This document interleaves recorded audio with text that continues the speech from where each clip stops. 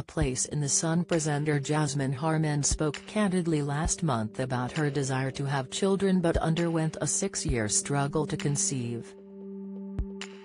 The Channel 4 presenter welcomed her daughter Joy and son Albion, who she shares with her husband John Boast, via IVF treatment, but explained it was not as straightforward when the couple tried for a third baby. Jasmine explained that the treatment was a success during their first trial of IVF.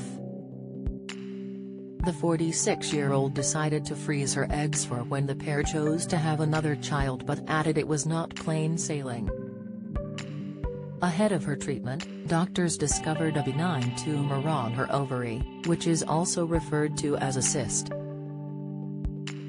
She explained, "I had a few issues with an ovarian cyst. They call it tumor, but it was completely benign.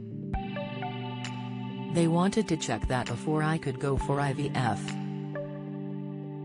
Thankfully, Jasmine said that just 2 weeks after her 38th birthday the couple welcomed Joy. However, when they tried for a second child it didn't initially work out. She went on, "I had no side effects at all. I got pregnant at the first cycle and had 3 embryos frozen. The next time we tried it didn't work out."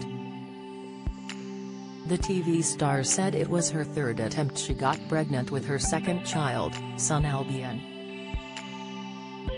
"The third time we tried with a frozen embryo, that was Albion. I always tell him that he was frozen," Jasmine remarked. But the couple then went on to try for a third baby but admitted they were not successful in expanding their family. "And the fourth time, we also tried and didn't survive the thawing," the Channel 4 presenter shared. BBC's Deborah James texts Tom often amid the wanted star's death. Latest Harry and Meghan's royal tour would be a success, claims Jane Moore. Royal fern Britain uncertain as son urged her to date amid split from Phil admission, "So it wasn't completely plain sailing, but we are very grateful to only have to have 1 cycle and have 2 lovely children," Jasmine added on the Made by Mamas podcast in March. Jasmine met her husband of 13 years, John, on the set of A Place in the Sun where the latter worked as a cameraman. The couple have since welcomed daughter Joy and their son Albion.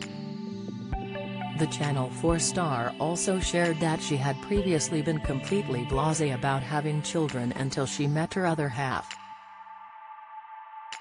The small screen star often posts fun family snaps via her social media accounts. Speaking candidly about her relationship, Jasmine recalled, "We met on the very first episode. John was the cameraman, and we were just working together for the whole of the first series. It was John's first TV job too, so John and I were both thrown in together. It was a slow burner and we just fell in love. We became really good friends and that has been the basis of a really good relationship." A Place in the Sun airs weekdays on Channel 4 at 3 p.m.